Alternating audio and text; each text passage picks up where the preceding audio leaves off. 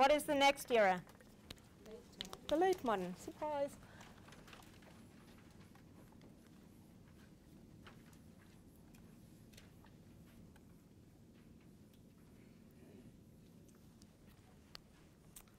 Okay. And in the late modern era, we discuss two people, right?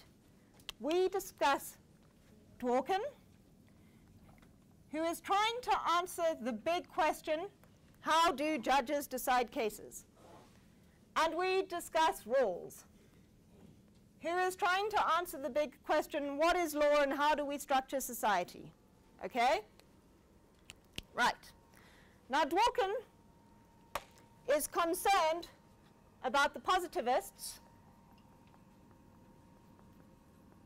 and the realists. Right? He says, if we just take their idea, then the law is too strict. It is too formal. Right? But if we take their idea, then the law is too subjective. Okay? And he doesn't want the law, he doesn't want judges to be going, that's it, that's all you can have, this is what the law says, that's over, right? But he also doesn't want judges to be going, oh, I feel so sorry for you, right? Because if we take every single case on individual circumstances, then we no longer have a standard, right?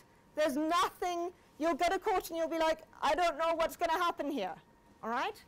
So Dworkin wants to find some kind of balance between these two. And he comes up with this idea called constructive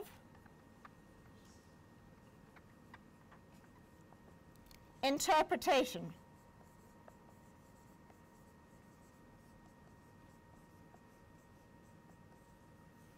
Okay? And he uses a method, right? And it's fit, weight, principle, tradition. Okay, so he says when there is a difficult case and there are two possible answers to the case, the judge can follow this process and decide which answer is actually better. Okay? Now, I don't like Dworkin. A, because he doesn't want to be too strict and too formal, and then he gives you an incredibly formal process that you have to go through to get there. Okay? And B, because in South Africa, if you go back to the tradition of our law, is that a good idea? Right. However, having said that, despite the fact that I don't like it, the Constitutional Court judges seem to love him. Okay? So there is never a right or a wrong answer. Go back to your study guide, flesh this out a little bit, all right? Okay, so you can see, how do judges decide cases? Through the process of constructive interpretation. Okay. Now, we get to Rawls. And I love Rawls, unlike how I don't like Dworkin. Now, as I said, Rawls is trying to answer the question, how do we make law, or what should be law, and how should society be structured? So I'm going to play you a little game with you. Right. I have a Coke. Who wants my Coke? Okay. Why do you think you should get my Coke as opposed to me having my Coke? I didn't offer it. I just asked. I said, who wants it? Okay. Okay, who thinks that they should have the Coke rather than me? Why? Because I've already drank water. So I already have some resources and you don't have any resources. Okay? Who else wants my Coke?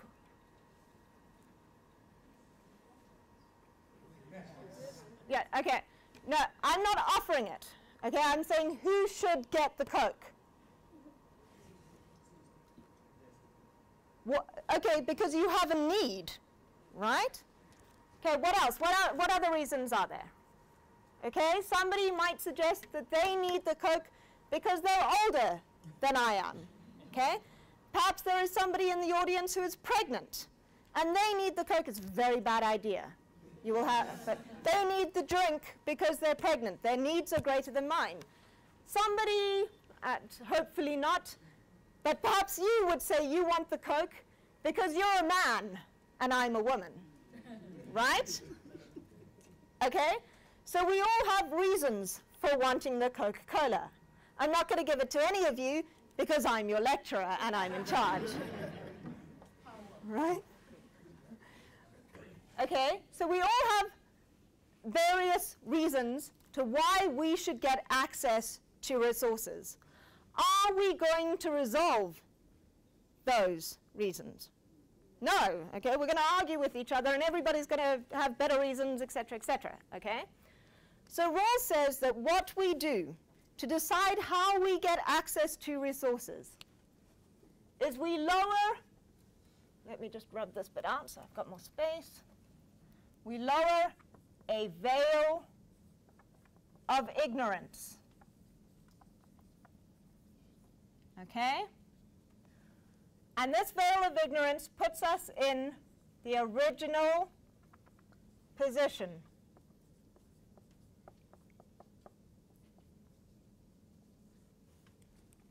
Okay. Under this veil of ignorance, in the original position, you don't know that you're thirsty, right? I don't know that I'm female and a lecturer and in charge, okay? The imaginary woman doesn't know that she's pregnant. This guy doesn't know that he's a man and I'm a woman, okay? We don't know if you're young or old, if you're black or white, you know nothing. The only thing that you know is that you're a human being, and when we lift the veil of ignorance, you are going to want access to resources. You're going to want some of the Coke, okay? So Rawls says that under this veil of ignorance, in the original position, we would decide on the 3 principles of justice.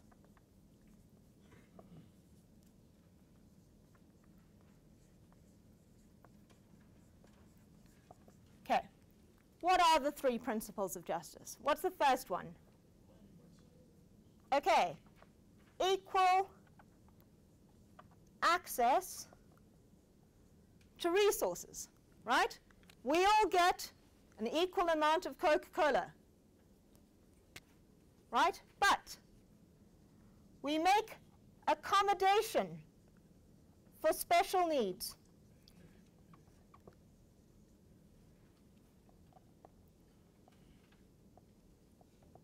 Okay? Because when the veil is lifted, you don't know whether you're going to be poor or rich or disabled or not disabled, whether you're going to get a job or be unemployed or not, right? You don't know that. And you want to make sure that if you happen to be poor, that you have greater access to resources than someone who happens to be rich, okay? If you happen to be a quadriplegic, you are going to be taken care of. Okay, are you with me? So we would decide on that, just in case it happens to be us. Okay?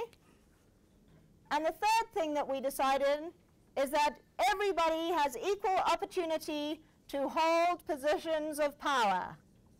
So when the veil is lifted,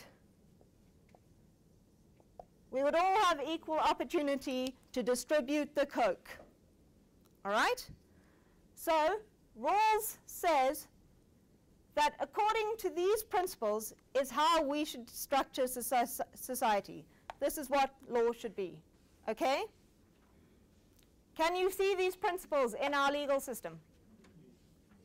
Yes, you can, right? Do you think the drafters of the Constitution put themselves under a veil of ignorance in the original position when they were drafting the Constitution? Okay, well, we don't know that they did that. I think it's probably unlikely that they did that, but you can certainly interpret rules into that situation because we do have these 3 principles in our Constitution. All right? Okay, so that is the late modern era. Is everybody happy? Okay.